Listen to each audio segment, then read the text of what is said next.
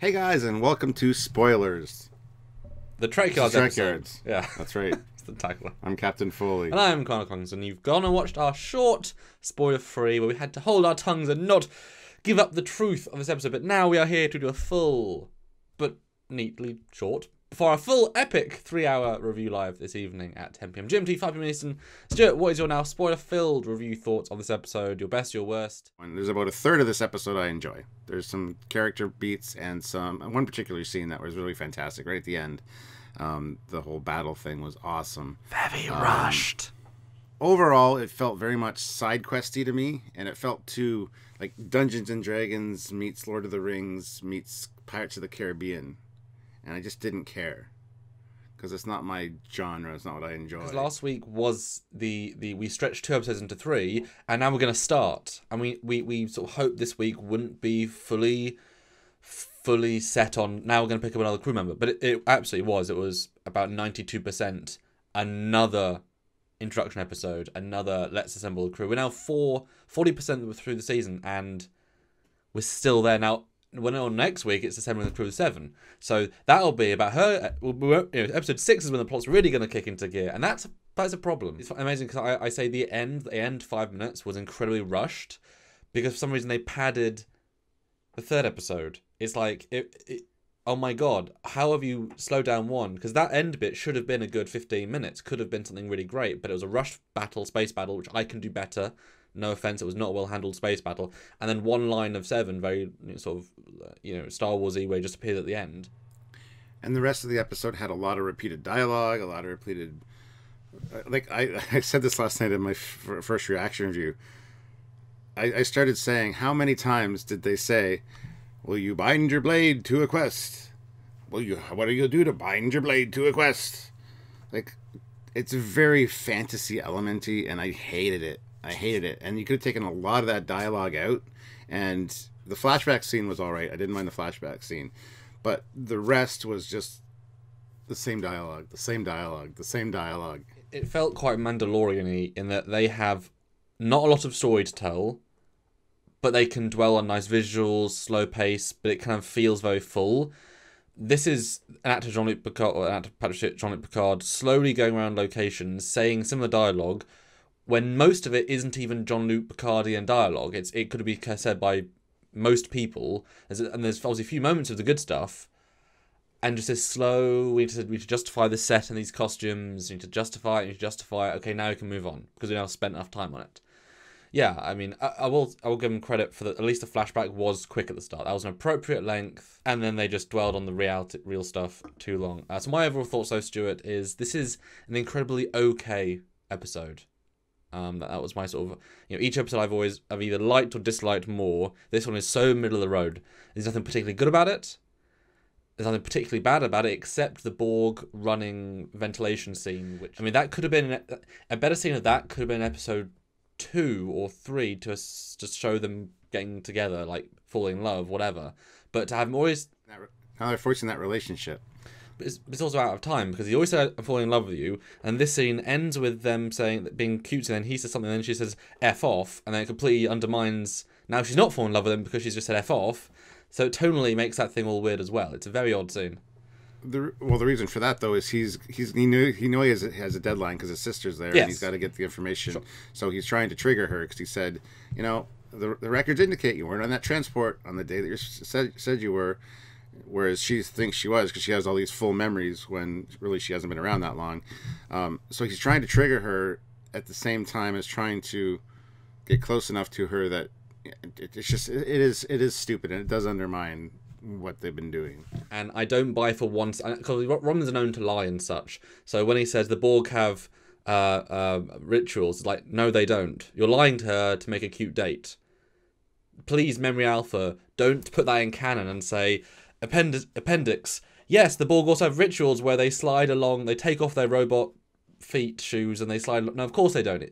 But the scene plays if you don't understand Borg, and it should have been played for more cute if it was like, yes, they totally have rituals. They pull flowers out of the air, but it wasn't. It was played sort of straight, and it's like, God, that doesn't play well. So that scene was the worst scene by an absolute mile. and you could cut out 92% of that scene, have him somewhere else, and then him trigger her. Now, what do you think of then the planet that they go to specifically? Because we spend most of the episode on it. Vashti. It's a gorgeous looking planet, but once you get into the actual city, like I said, it feels very fantasy world like, and with the trees that are all like in fall colors all the time. And although we did get the energy shield, there was no immigrant wall comparison. We said there might have been a Federation trying to keep them in, but it's very much there trying to keep the universe out. And I like the idea of the random thing, because then only if it's random to people who don't know the code, but if you know where it's gonna, if you're allowed to go to the planet, you know where it's gonna be ahead of time, and that allows for nice security. So I thought that was quite cool. I do like the fact they pointed out that the defense grid was all secondhand. Secondhand, and the Renfee, whatever, the rescue rangers helped them install it. So it wasn't like a top state of the line defense grid. Well, that's a new thing for Trek, is having planetary shields, or at least visible. I think we have a couple of times in TNG, but it's always just like they've got planetary shields. Take that as what you will. One of the elephants in the room, which is the reuse the chateau set. They've got this holodeck on the ship, and they now spend 2 or 3 scenes in the chateau, which is great, because we called out, oh my god, they're going back to Earth. We've now taken that out of the equation, which is brilliant, but we're getting more chateau set. Well, that's a cost-saving measure, as we've said many times, and it annoys me to no end, because this is Picard, who just last episode said, I tried to fit in here all these years. I tried to belong. Like, yeah, I understand it's his home, and he loves it, but considering what he just said, and he's going back to space for one last adventure, I would have preferred to see his ready room on the Enterprise D recreated in a holodeck. That would have made a lot more sense, actually. Yeah, but that would also cost a lot more. So that's why they didn't do it. Well, not if they intend to use it every other week. The more episodes it's in. But yeah, it also tells me, as I've said before, that obviously we're seeing the limitations of Patrick Stewart as how they're letting him be used. Because that soundstage set they obviously filmed in, because they filmed the exteriors in the real vineyard. The interiors are in a soundstage that don't have like windows we can see outside. So those are a soundstage. So he just filmed. That allows him to be, have a hotel next to the soundstage and then just walk in. Right, we're going to film episodes 2, 4, 7, 12, and 8. You know what I mean? It makes it cheaper, easier, simpler. And with a man who can't do as much, it's effective. Problem is, you lose all that visual interesting stuff. You're right, it connects wrongly. It should be Enterprise D. That makes a lot more sense. And it just feels cheap. And this is meant to be, again, the most expensive Star Trek show ever made. Where is the money going? It doesn't feel it. It really doesn't. We should have had an interesting set, or even just, any sci-fi set would help. Any interior set, even if it felt like a generic sci-fi interior set, have it be his crew quarters, or the briefing room, or he takes up shop in Rizzo's office. Rios, thank you, and he offers him his office because he's a nice guy, and he makes a little home there. That's great, because then you take away all the sci-fi-ness by having him in a chateau. I totally agree. It really annoyed me that they recreated a chateau in the holodeck. That being said, I really liked we got 2 new holograms. The hospitality hologram, and this was my favorite line of dialogue in the whole episode, and it's totally appropriate with the swearing. I effing hate that hospitality hologram. I love that line. I love this character. At least. Yeah, I'd even noticed that as a swear word because it felt in context. Yeah, exactly, and that was my favorite part of the episode. Yeah. Well, and then I loved the end hologram. He's actually the full Spanish, and he's. Yeah, and then when they're going to beam over the person, he's like, bad idea, or whatever he said. And it's like, I just love it. And then he's just sitting there, he's like counting down, he's doing this. We're getting close to the defense grid. He's like, where's all that shooting we asked for? Because, you fly, I'll shoot. It's just emergency tactical hologram, I think is what he is. Now, what do you think of the Borg storyline in this specifically? We didn't get a lot of it, so at least that, we said it wouldn't be much. But yeah, there was nothing there for me. Not one thing I enjoyed about that. Seeing them in the mess hall was all right. But I did like some of the set. I know, but I did like it. Felt like a nightclub. I like a lot of the dialogue there. Honestly, like, are you Tal Shiar? No. If you were Tal Shiar, would you still say no? Yep. It's like spot on. Good stuff. Good stuff. Well, it's like I've said before. They only have so much story, clearly, and they didn't. They're drip feeding it and then padding around that. Whereas normally in Star Trek and other shows, you have a single episode with story, and then in shows where they have a bigger arc, you also have a larger arc and it's all put together. Without a single episode story, a strong one, things just kind of meander. And this week we did have a single story. It just wasn't very interesting, nor very well done. I expected to see Hugh in this episode. Like they're talking about the Borg files. They might have the information on the ship. Why all the Romulans went crazy specifically? They did mention that. Things we've said. These are the questions we've said. Exactly. And he's like, I don't have access to it, but I know someone that does. We never get an answer to that, whether it's his sister that's going to get the information, because he does ask her that question later, and then she goes into the whole, what have you done for me? But I really expected to see Hugh in this episode, and there was just not enough Borg stuff. Like, it's almost forgettable from this episode for me. One of the things I thought that really pulled against the episode, and it overstays welcome, and again tells me padding, the Picard stuff with the nuns is fine up until a point. It's a bit too long, but it's fine, right?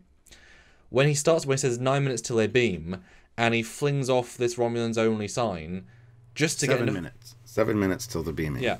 So he pulls off a sign, knowing it's going to cause a fight. He's asking, literally, he's like a glutton for punishment. He's asking to be abused here, and then he's surprised that people aren't serving him, and then it causes a fight. To then force the other guy to come in. I mean, what sort of contrived, padded, weird scene that felt so out of character? That entire thing should not have been written or filmed. It was awful, in my opinion. We can beam me up in 7 minutes. And he's like, all right. And then he goes and decides to have a drink.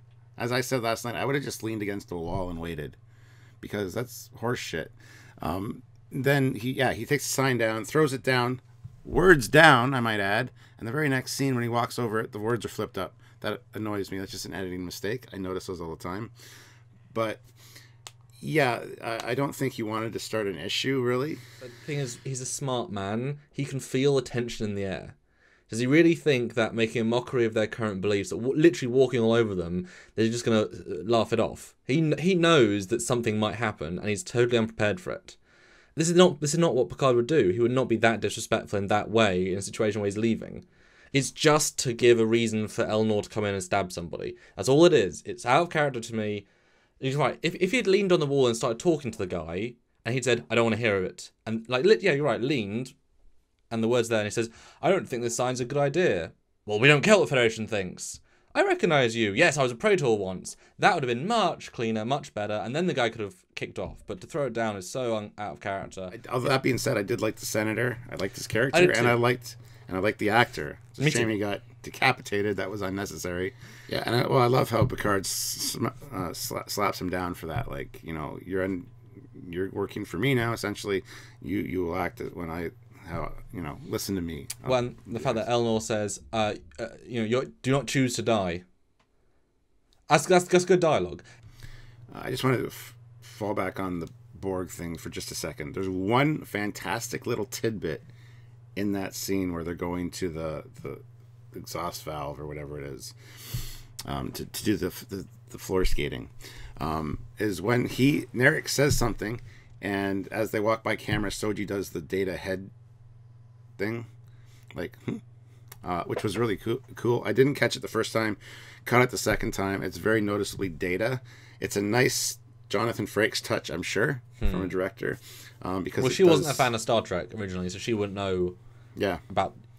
And that's the other thing I was going to say about the Elnor thing at the end, where the other Romulans are like, well, you're no match for a disruptor, and he said, should we beam you out now? Yes, now. He doesn't say to beam out. So why did they beam Elnor? They could have. There was a bunch of people around. He did not say to beam out. It was just yes, beam out. And I listened for the dialogue the other times I watched it. There's no indication for them to beam out two people. So that was contrived and messy. But I'll give absolute props. Neither of us were excited about Legolas. I think he did an absolutely fine job, and just like the captain guy was much less bad than you thought he was going to be, and I give them so much credit for the actor for being good. Currently, this show, the best thing that's going for it is the cast were very well picked. Discovery, a lot of them are forgettable, and they don't even care about them until, some scenes. This cast is a good cast. Well done. The stories might not be there, the dialogue might be fine, someone's great, someone's a bit poor, but the cast is there, so well done them, because he did good. Yeah, Elnor is fairly likable so far. Again, I was like you were with Rios. You weren't sure you're gonna like him. I was pretty sure I wasn't gonna like Elnor at all. But eventually, yeah, from what I've seen so far, I like him. Now let's get to the meat of what we're gonna love, and that's the ship stuff, because that's my favorite scene of the thing. It's like the best visceral dogfight we've seen in Star Trek, essentially. Really? Yeah, I think so. I would call it one of the worst space fights ever. I disagree. Some of those shots are beautiful with the ship flying by and stuff. Okay, shots, yes, but as a sequence, they kept focusing on the inside because obviously they ran out of money, and they didn't focus on like one problem I've had this with. I was in a lot of fan film CG, a lot of battles. When you have a ship that's so small, the scaling you can't follow it in the same way as a big ship, so it felt very. They just didn't want to dwell on the ship's exteriors. The shots we did get were nice, but it was like we ran out of money. We don't want to commit to this scene. Let's not give it the full budget and scope it should have, which was a shame. Okay, when you look at it that way, yes, fine. It's not the best fight scene, but just some of those shots were glorious. Like seeing the bird of prey fly right by camera, the other two ships like zip by. Like there's some beautiful shots and some good close-ups of that bird of prey. I love that they said it was an ancient bird of prey. I thought that was great. Antique bird of prey, yeah. Which does not say it's TOS. That's a very underscript. I just take it as a TOS refit. It's a later TOS one. I like I prefer to think that it's a refit era. For sure. Absolutely. Like a movie era. And just the way that they finished that ship off, just slicing off the nacelle, I thought was a cool visual, but didn't really seem to fit. But then again, these are newer ships, even though smaller, newer weaponry against older hull material. Right. And then the fact that the bird of prey kept firing afterwards, it wasn't just finished. I love that. It got 3 shots in, took out the other ship. So it's a problematic scene in that they don't commit to how shields work or don't work, because this bird of prey they say is antique, but it's been taken by the guy that sort of runs this planet, and it's obviously capable of warp weapons. Like it's obviously enough of a threat. They say it can outrun us. Like he calls out that we can't outrun them, which means their warp is stronger than their warp. Like this small ship isn't. It can't be. Don't think of it as the Delta Flyer of the fleet. It's not advanced enough to take on anything. It's probably medium powered at best. This other ship, while it might have old materials, they're not going to leave a 100-year-old shield generator in it. It's going to have as modern tech as you can do. And if it's the bounty hunter warlord of this guard of the sector, like because their weapons do burn through Seven's fighter in very 2 shots, and they do take down shields down to 20% in one hit. So it's obviously capable, and yet they can beam right through the shields 1.5 minutes into battle, because it wasn't probably set up what they can and can't do, how powerful they are and aren't, because that's not really how shields work or don't work. And then to see just take out Seven's ship in one shot was again a bit like, well, this is. It felt rushed, a very, very rushed battle. They didn't want to commit money to it. They put too much time in the early stuff. Enough time in this battle. One issue I had with the battle was I don't think they understand that they're very much 2-dimensional thinkers like Khan, because they're talking about how he's pushing us into the grid. It's like, yeah, you had enough time beforehand to get away from the planet. It was awful as far as that goes. And what's funny is that the Red Lasers didn't even play a part in the battle. It wasn't as if they took out Seven or they took out the bird of prey. I was expecting one or the other. They didn't do jack shit. Yeah, because all you have to do, so the bird of prey's there, ship say do this. Right, now away from the planet. That's it. Or just any direction. Just go. There's so many directions in space. But then, the end, we get 7 of 9 beaming in, and by God it was obvious, because they kept saying, he's hailing us! His ship! You know what? You don't always assign a personal pronoun to an unknown. They would say, their ship. The ship. The fact they say he 9 times is obviously them saying, oh, look, we say he because it's not a he. Come on, guys. Stop saying he. I didn't get that the first time. I had no idea. So much. I had no idea it was going to be 7. Sylvia called it when she first saw it. First time I saw it, I did not think it was going to be 7. But no, I did. That was a genuine surprise for me, and I really enjoyed that. And I didn't hear the pronouns, the him, the first time. Second time, it is very obvious. I was filmmaking brain it. I was like, you're doing that to mean people like you wouldn't think it, but they went too far. But when she beamed in, I was like, okay, good. We're not going to waste time finding her. Okay, now we've skipped a little bit of story. That's good, and she might actually be a major part of this season. or just pop in for 3 episodes. And obviously, she was promoted. I mean, she was in all the red carpets more than Brent was, who's obviously now only probably in like 3 episodes max at this point. So hopefully, she's in almost all the episodes going forward. But why is she there? I mean, that's something to talk about. Maybe she's working for Starfleet. She's been following Picard. Well, no, because there was a signal saying Picard's at this planet, and well, remember the shield grid was given to them by the Rangers, so obviously they said they can't defend this area because they're running out of resources, but they're still monitoring it. That's their job. Seven's Rangers. You think she's a Ranger? Well, it's in her bio that was released a while back. Oh, I didn't know that. See, that just ruined it for me. Thanks. Well, that's why she flew on a Ranger ship. Sorry.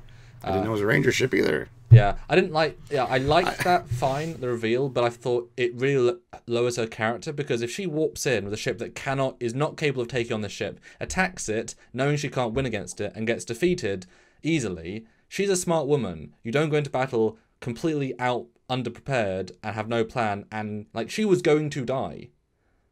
That's not the Seven we know. She's really got lax and dumb because she should know better. It's not logical. I know that might be the only ship she had, but she wouldn't engage it in that way. I really like the kind of changing gears for a second. The emergency navigational hologram, a hideous ship, and then Rios is like magnificent pilot though. I mean that was again some great delivery, and it was kind of a hideous ship. But this episode needed to slice about 13 minutes out of it, and there's some really good stuff in between. Yep. No, I agree. Just the pacing this season is all over the place. I mean, this would be a good season to re-edit after the fact and like readjust it, and you could really improve it, I think. Because there's a lot of good stuff there, but it is padded with a lot of repeated dialogue and such. So and weak moments, just weak moments. And that's why this episode has lots of okay stuff, a few nice touches, a few wow, what a stupid touch, and again another sign of padding, and that's now 3 out of 4 have been padded. That's a really bad thing. Only 10 episodes, guys. And I'm watching Babylon 5 for a convention, and boy, I mean, go watch Babylon 5 if you haven't seen it compared to this show. I mean, the writing is so much better. The characters are better. If it managed to do single episode stories with sub-stories, with character motivation and large arc, I mean, much better than this show. But boy, this is not pushing the levels it should be pushing with the talent involved. It really is. It's starting to slip now. Every week it's slipping further in the... They're just sort of getting through it. Well, this show is suffering from no episodic feel at all. That's my view. It's just it's all one story and it's just not working. There's not enough story. We need some episodic elements, which are sadly I think we're going to get next week, which I'm not looking forward to. Oh god, that's awful looking next time on. I guess that's it for this episode. Lots to talk about this week when you look at sub things. I gotta rate this one probably like a 6 out of 10. Well, we haven't been doing ratings in this style of video, Stuart. We only did them in the I gotta call it. I don't care. I enjoyed the Rios moments and the final battle. Mm-hmm. And Elnor. Elnor impressed you. Yes, but it took so long to get there that I'm kind of like about him. We need to start fresh next episode with him. So. Next episode, the real series begins, because now the pilot's finally over after 4 hours. Well, not 4 hours, 3.5 hours. Next episode is going to be like another Canto Bite episode. Exactly. Because that's the lesson they learned from Last Jedi. Take Canto Bite and do it yourself. I said probably a 6 out of 10 for me. I would agree. I think 5's too harsh, but 6 is being perfectly generous. Anyway, guys, what did you think of this episode? Put your thoughts down in the comments down below. And do not forget to check out our full episode review and breakdown later this evening, because we get down into every little nitty-gritty detail and just discuss it. And we love doing it live because we can interact with you guys. You put in your thoughts, things you notice, what we might not have noticed, and it's really a fun discussion. So you can come join us live and help us out as well with super chats and stuff. So super important. But another way, if you can't join in that 2 or 3 hour live, which only happen once a week for that, do give us money on Patreon if you can, because we do these contents for you all week, every week, just to enjoy. And if you can put in $1 a month, $2 a month, 5, 10, 20, whatever, that does good towards us and allowing us to be confident that we can put just the time, because we can't do real jobs if we need to do this stuff, but we want to do this stuff and you guys enjoy this stuff. So if enough of you give, then you can get it and keep enjoying it, and we have the passion still to keep doing after almost 6 years now, 5.5 years. So please support us if you can. Or go to trekyards.com, click a donate button, or use the email trekyards@hotmail.com. That is our PayPal. There you go. Or just like, subscribe, join. Just watch the videos. Yeah, we'll make them for you. And new feature. Click the join button down by the subscribe. You can become a commander, captain, or admiral level, and get some cool emojis and badges and bonus stuff. And yeah, it's fun. Go do it. So until next time, guys, I'm Captain Foley. I am Connor Kongs. Bye, guys. See you guys later.